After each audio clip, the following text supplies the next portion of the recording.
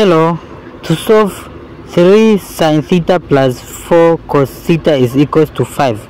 Find the value of cosec theta. First, from cos theta, we apply the rule that sin square theta plus cos square theta is equals to 1. Cos theta is equals to 1 minus sin square theta all into square root. So we substitute the value of cos theta here. So our equation will be 3 sin theta plus 4 square root of 1 minus sin square theta is equals to 5. Then we take 3 sin theta to the right side. So our equation will be 4 square root of 1 minus sin square theta is equals to 5 minus 3 sin theta. Then next step, because there is square root, we multiply by square in both sides.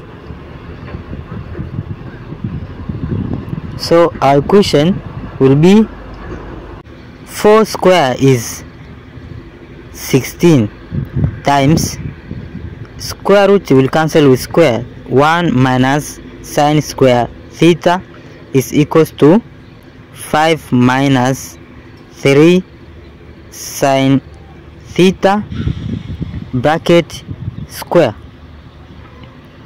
So here 16 bracket 1 minus sin square theta bracket is equals to numbers inside the bracket multiplied by itself. So it will be 5 square minus 2 times 5 times 3 sin theta plus 3 sin theta square. So it will be 3 square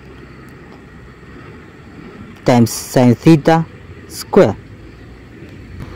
And then this will multiply again, it will be 16 minus 16 sin square theta is equals to 5 square is 25 minus 2 times 5 times 3 is 30 sin theta plus 9 sin square theta. Then next step, we take this to the right side and this to the right side. So it will be 9 sin square theta plus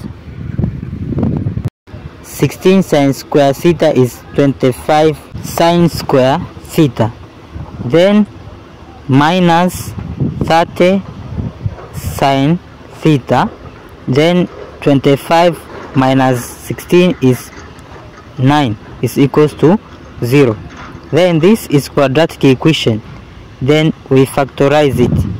This is same as 5 sin theta bracket square minus 30 sin theta is same as 2 times 5 times sin theta times 3 plus 9 is same as 3 square is equals to 0.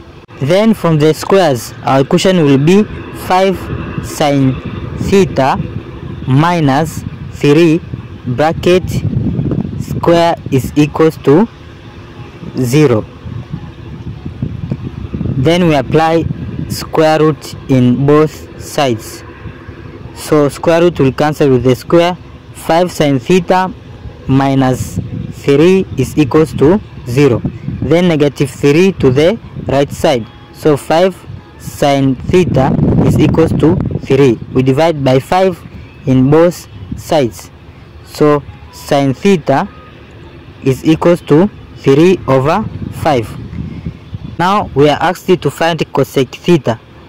Cosec theta is same as 1 over sin theta. So is inverse of 3 over 5, which is equals to 5 over 3.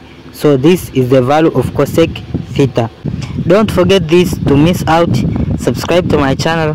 See you in the next video. Bye bye.